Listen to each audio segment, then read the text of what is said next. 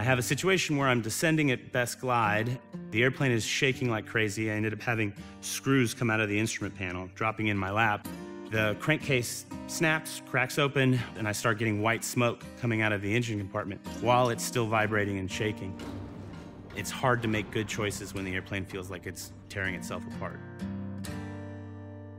So we were flying on March 28th of 2023 on our way to Sun and Fun. My company Redbird exhibits there, and I had myself and then 2 passengers that are employees of Redbird. That morning we took off from San Marcos, Texas, which is where the airplane is based, and my flight plan was to Albany, Georgia, but that was really just to stay on the north side of the storms. There was a significant amount of thunderstorms, convective activity in southern Louisiana and along the Florida Panhandle. So we were about 2 hours into the flight, and we'd had to make one slight diversion to the north because the storms were building. I could see them off to my right side, and we were starting to get into sort of the smaller buildups that accompany a large system like that. At 15,000, we leveled off, pulled the mixture back to Lena Peak. Everything was looking normal. And then maybe a minute and a half after I had pulled the mixture back, I noticed a distinct reduction in power. The airplane is turbo normalized, so at 15,000, I should get about 30 inches of manifold pressure with the turbo. And I looked over and I had about 19 inches manifold pressure, which is obviously a problem. And my fuel burn was sub 10 gallons an hour. That turbo has a number of failure modes, and if you get in that situation, the most common, honestly, is something on the induction system comes off. A hose pops off, and you basically have a normally aspirated Bonanza, and it's not a big deal. There are a few other modes that are much bigger deals, and I honestly didn't give them the respect they deserved. And so I treated it really as an induction system problem from the beginning, which is just, I'm an optimistic guy, and when faced with that situation, my gut reaction in that situation was to think it'll work itself out. It'll be okay. But there are times in the cockpit where optimism is not the right choice. Once I noticed the turbo was not functioning, which was apparent, if it's boosting, if you only have 19 inches of manifold pressure in that airplane, the turbo is not working. My initial reaction was it's an induction system problem. I turned I put the fuel pump on high. I put the mixture back to rich. I tried to readjust, sort of do the opposite of what you just did, which is kind of the standard. Obviously, that had no impact. That airplane has an altitude compensating fuel pump that is just for this situation, so the engine doesn't quit in high altitude if you lose the turbo. Tried to troubleshoot it it felt like 5 minutes. It was probably about 30 seconds. And then I diverted to Meridian, Mississippi, asked the controllers for a diversion to Meridian, and started a rapid descent. Because again, I was thinking this is an induction problem. I want to get down where the air's a little more dense, the airplane's going to have some performance. One of the issues that really came up is that in my airplane, I have a JPI 730 engine monitor, where it's a digital engine monitoring system where I have CHTs and EGTs, turbo inlet temperature, oil temp, fuel flow, all the stuff, except when it was installed, they didn't install an oil pressure sensor. The oil pressure is still the round analog gauge that came from the factory, and it's at the bottom of the stack. So unfortunately, in your scan, when you're dealing with this, you spend a lot of time looking at the engine monitor, you come back, check your flight attitude, autopilot, whatever, make adjustments for the diversion, and then eventually I got around to checking the oil pressure and noticed that I didn't have any. As soon as I saw that, I pulled the throttle all the way back and started arresting my descent, essentially trying to maintain some altitude and go into best glide to divert to an airport, hopefully. As a flight instructor, I've talked about and trained the idea of engine seizing because of oil starvation. The engine's made of different metals. They heat and expand at different rates. And what ends up happening is the piston will expand faster than the cylinder does without lubrication or temperature control from the oil, and it gets stuck. That is not a binary event. It's not like you have an engine that's fine, and then a second later it's seized and stopped and it's all fine. What ends up happening is that individual pistons start sticking and it starts vibrating like crazy. The process of the engine seizing was way more violent than I ever anticipated. What happened was those pistons break, and there's a lot of pressure in there. The connecting rods break, and the valve push rods will end up snapping too. and they put holes in the crankcase. And when that happens, there's still, even if all the oil has, the oil pump has pumped all the oil out of the engine, there's still a quart or two in the sump that it can't get to. And that oil is still there, and there's a pressure differential from inside the case and in the engine compartment, so all that oil that's in the engine comes out, and that ends up on the exhaust, and I start getting white smoke coming out of the engine compartment while it's still vibrating and shaking. I responded as though I had a fire, so I put the nose down to get airflow through the engine to blow it out. I actually ended up turning off my avionics for about a minute. I calmed down, recognized this is not an engine fire. There is no fuel running into the engine compartment. It's just oil burning off the exhaust. And so turned everything back on, got back into Best Glide, and that was at about 7,000 feet. And I recognized that we weren't going to make it to an airport.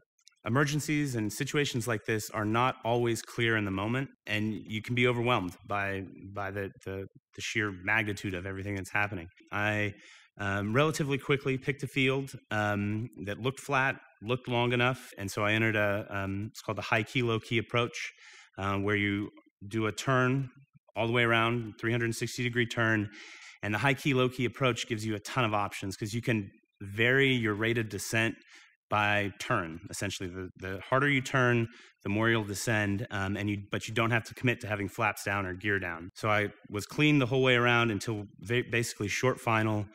Knew I had the runway, cleared the trees. I was about 150.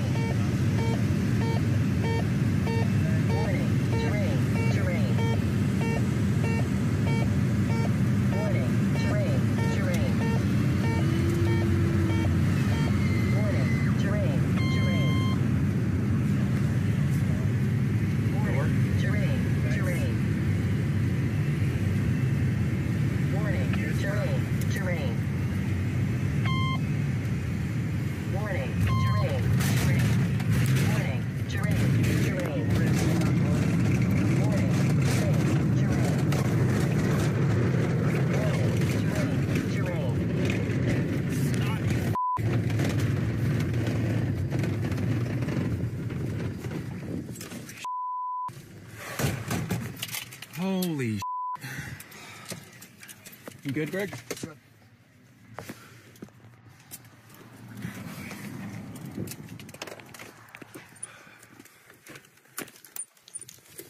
All right, we're gonna call the FAA in a second. Everybody call their families.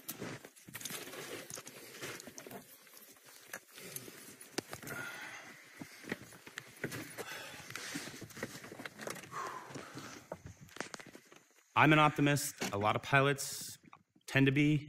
Optimism is frequently rewarded in our society, and you end up with an airplane. However, there are situations that really demand immediate response. In that airplane, losing manifold pressure like that is one of maybe two events that demand an immediate response. Not because of the probabilities of a catastrophic failure, but the failure modes lead to some really bad options. If it is bad, it's going to catch on fire within a minute, or the engine's going to quit within 5 minutes. One of the advantages of the turbo is that you can fly at altitude. At 15,000 feet, I actually had a ton of options. I have a 60-mile diameter circle that I can get to. At the very beginning, when I noticed that the manifold pressure was down, my first reaction was, dang it, in different words, because it was going to be inconvenient, and because it was, probably going to have some costs associated with it. In this case, even after I knew I didn't have oil pressure, I was still thinking about trying to get it to an airport that had a good mechanic, which is honestly just ridiculous, right? The point is, let's get it down and save everybody on board, and then we'll worry about the rest. In fact, I could have diverted to the airport that the airplane is sitting at now and rolled it right into the shop where it's at. I had other options at 15,000 feet, and that's one of those things that, looking back in hindsight, had I responded and gone into Best Glide, diverted to the nearest airport, it would have worked out better for sure. If that's your sort of worldview, you have to be cognizant of it and aware that there are certain situations that you just need hard and fast rules for, and don't try to make a decision based on what you see or what you feel. If You lose manifold pressure, treat it like an engine failure, period, in this airplane. In training, and I'm guilty of this as a flight instructor as well, most emergencies are presented as somewhat clear-cut and isolated, and you sort of know what is happening. There's very little diagnostics that you're trained to do. It's not really trained what it means for the engine to fail. Like engines don't fail in a way that's pleasant. If you throw a rod really any engine failure scenario is probably going to be violent, and it's going to catch you off guard. If you read most accident reports, those are developed over a series of poor decisions or decisions made with limited information, and that's how the real world happens. It's not crystal clear. It's not presented in a clear-cut, I'm just going to read this checklist off the book kind of way. This incident has really focused my attention on the value of scenario training specifically, and how you respond to how pilots are trained to respond to situations, not just in initial training, but ongoing proficiency training.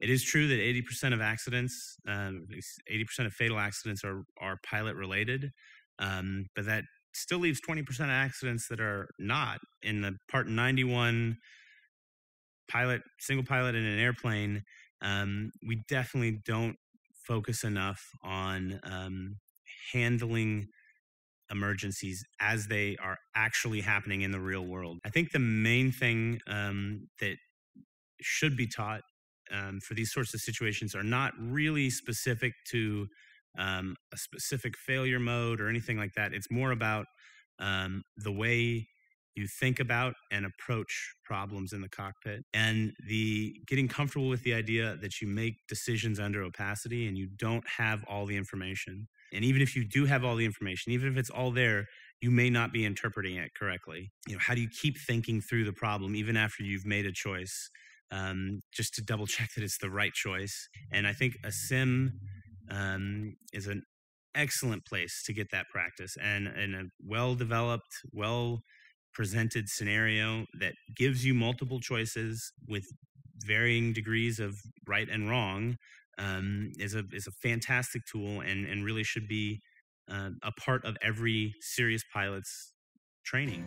Being a Part 91 general aviation pilot is actually one of the really unique things that you can do in life. The ability to be responsible for and have complete authority over the operation of an airplane in the real world with real situations and with real outcomes it's rare. There's not many places in your life where you can have that kind of responsibility.